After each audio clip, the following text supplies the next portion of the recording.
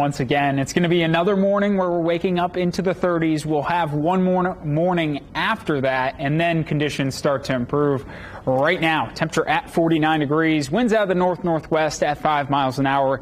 The wind has been decreasing through today, sustained at 10 to 15 miles an hour at times. Right now, temperatures elsewhere, 50 in Columbus, all the way back to 38 now in South Bend, 40 in Chicago. So we do have frost advisories once again in place north of Indianapolis for tonight. We've gotten used to these really through the last couple of days, and our average last spring freeze is April 15th. Now remember that, because we did get a freeze yesterday. That may end up being our last freeze of the springtime. We'll show you why once we get to the 8-day forecast. Storm tracker showing clouds continuing to decrease. We had a few light showers around. Those have now dissipated from earlier on today. Futurecast continues to weaken any clouds left over. Tomorrow is going to have plenty of sunshine. Great day to get outside for tomorrow. Temperatures expected to get into the low 60s. And as I mentioned, more sun in the afternoon despite the cooler start. Winds out of the north-northeast at 5 to 10 miles an hour.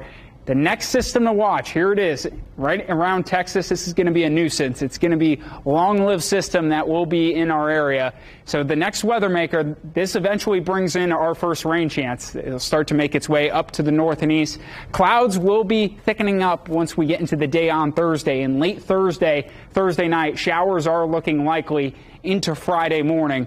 Then that low pressure system passes us off to the east. Back half of Friday, you may find some dry time. Temperature trend with that first round of rain late Thursday into early Friday, a quarter to 3/4 of an inch of rain for most of us. Temperatures into the 60s. The next round starts to arrive late Saturday, and it's going to be lingering around. So an upper level low will park itself to the north. That's going to bring in daily rain chances late Saturday, Sunday, Monday. This system just lingering around before finally exiting the area.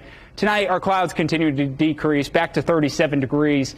Tomorrow, that's the day, the best day of the forecast so far, 61 degrees, mostly sunny afternoon, despite our wind direction being out of the north-northeast. And the 8-day forecast, now, I will offer some hope, because as our temperatures start to go on into the mid to upper 60s, eventually we'll see 50s Sunday, Monday, multiple rain chances to watch, just a cooler end to the weekend into early next week. But notice next Wednesday, 62 degrees, mostly sunny skies.